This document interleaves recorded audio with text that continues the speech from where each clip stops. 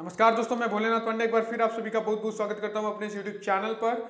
और दोस्तों आज हम लोग एनसीईआरटी क्लास 11 मैथ की एक्सरसाइज 1.3 का क्वेश्चन नंबर 7 डिस्कस करने वाले हैं। इसके पहले मैंने क्वेश्चन नंबर 1, 2, 3, 4, 5 और 6 पिछले वीडियोज में डिस्कस कर लिया है। मुझे उम्मीद है आपने उस वीडियो को देखा होगा, नहीं देखा है तो अब इन वीडियो को जाके देख लीजिए। साथ साथ में सेट थ्योरी से रिलेटेड यूजफुल कॉन्सेप्ट को भी आप देख लीजिए, ताकि ये सारे जो क्वेश्चंस मैं आप सभी के साथ डिस्कस करूं वो क्वेश्चन आप सभी को समझ में आए। फिलहाल मैं आइए बात करते हैं क्वेश्चन नंबर 7 के बारे में। बोर्ड पे आपके सामने लिखा हुआ है क्वेश्चन नंबर 7 क्या है, आप पहले पढ़िए इस क्वेश्चन को। क्वेश्चन नंबर 7 दिया है, right the following intervals in the set builder form. In the set builder form, यहाँ पे देख रहे हो आप सेट बिल्डर फॉर्म, कहने का मतलब ये यहाँ पे 1, 2, 3, 4 ये 4 ऑप्शंस दिए गए हैं जिसको आपको सेट बिल्डर फॉर्म में लिखना है दोस्तों। ठीक है, सेट बिल्डर फॉर्म में इनको रिप्रेजेंट करना है आपको। ये सारे के सारे इंटरवल्स के फॉर्म में लिखे गए हैं।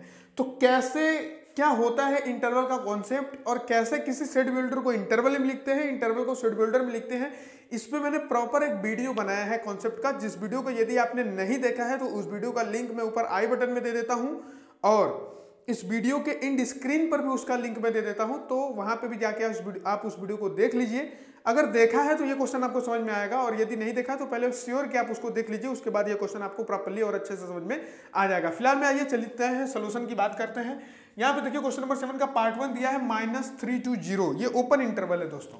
ठीक है, दिस इज -3 to 0 और ये क्या है, ओपन इंटरवल है। तो ओपन इंटरवल में आप सभी जानते हो कि बॉर्डर के जो नंबर्स होते हैं उनको नहीं लेते, हम उनको इंक्लूड नहीं करते। ठीक है, तो यदि आप इसको लिखना चाहोगे तो क्या लिखोगे, लिखोगे आप x such that x belongs to real number, और -3 to 0 के बीच के नंबर्स को आपको लेना है, मतलब आपको लेना है -3 to 0, लेकिन ना तो -3 को लेना है ना तो 0 को लेना है, क्योंकि दोनों पर ओपन ब्रैकेट लगा हुआ है। तो -3 को भी नहीं लेना है और 0 को भी नहीं लेना है, इसलिए यहाँ पर मैंने इक्वल टू का साइन नहीं लगा रहा हूँ। केवल x greater than -3 and x is less than 0 हम लोग यहाँ पे लगा रहे हैं। इस तरीके से लिखेंगे और बाकी तो प्रोसेस आप समझ ही रहे हो। x such that x belongs to x belongs to real number क्यों लिखना है, ये तो मतलब सेट बिल्डर फॉर्म में रिप्रेजेंटेशन का तरीका है, जिसके बारे में मैंने आप सभी के साथ डिटेल में चर्चा कर लिया है। ठीक है, आइए बात करते हैं क्वेश्चन नंबर 2 का। यहाँ पे लिखना है आपको, तो 6 को भी इंक्लूड करना है, 12 को भी इंक्लूड करना है, क्योंकि दोनों पर क्लोज ब्रैकेट लगा है।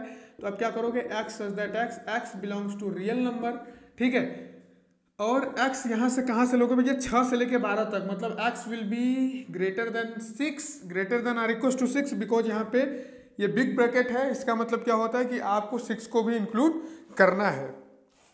And x will be less than are equal to 12। ठीक है, x will be less than are equal to 12।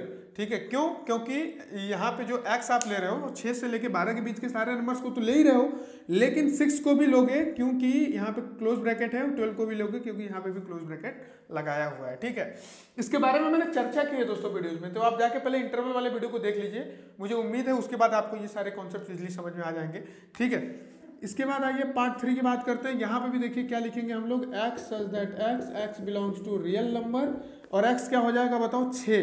ठीक है, 6 से 12 के बीच के नंबर को लोगे आप, मतलब 6 to 12 लोगे आप। लेकिन एक बात यहाँ पे ध्यान देना है कि 6 पर ओपन ब्रैकेट लगा है, मतलब 6 को इंक्लूड नहीं करना है। 12 पे क्लोज ब्रैकेट लगा है, मतलब 12 को इंक्लूड करना है, अर्थात यहाँ पे इक्वल टू का साइन लोगे।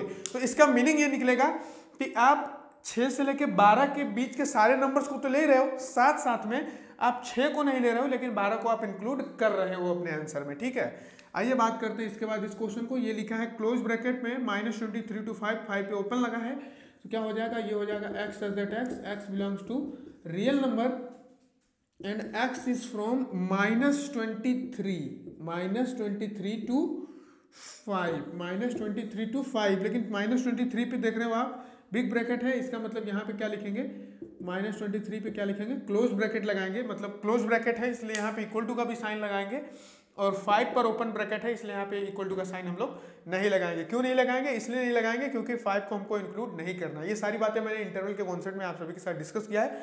फिलहाल में तो ये क्वेश्चन नंबर 7 का सोल्यूशन एक्सरसाइज 1.3 का क्लास 11th मैथ एनसीईआरटी का। ठीक है, तो दोस्तों ये रहा solution NCERT class 11 math exercise 1.3 के क्वेश्चन नंबर 7 के चारों पार्ट का। मुझे उम्मीद है ये सोल्यूशन आपको प्रॉपर्ली समझ में आया है। यदि फिर भी अगर कुछ डाउट रह गया, नहीं समझ में आया, तो उसके केस में आप नीचे कमेंट बॉक्स में टाइप करो, जो कोई भी डाउट है, जिस मिनट पर डाउट है आप वहाँ पे मेंशन करो, मैं आपको तुरंत रिप्लाई दूंगा, और रिप्लाई नहीं कर पाया तो मैं उस पर वीडियो बना दूंगा।